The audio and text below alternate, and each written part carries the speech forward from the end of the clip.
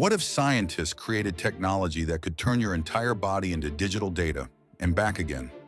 In 2045, breakthrough digitization promised to revolutionize everything. Space travel, medical treatment, even death itself. People started backing up their bodies like computer files. Doctors performed surgery on digital versions, then rematerialized perfect results. You could travel anywhere instantly by converting to data and transmitting across the globe. But then hackers learned to edit people's digital forms before rematerialization. They removed anxiety, added muscle mass, enhanced intelligence, modified humans with perfect abilities. Corporations began selling premium body packages with ideal genetic modifications. People abandoned their original bodies permanently, preferring their edited digital selves, until scientists discovered the horrifying truth. The digitization process actually destroyed the original consciousness completely.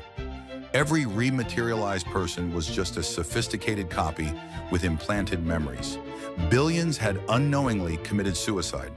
True human consciousness couldn't be digitized, only replicated.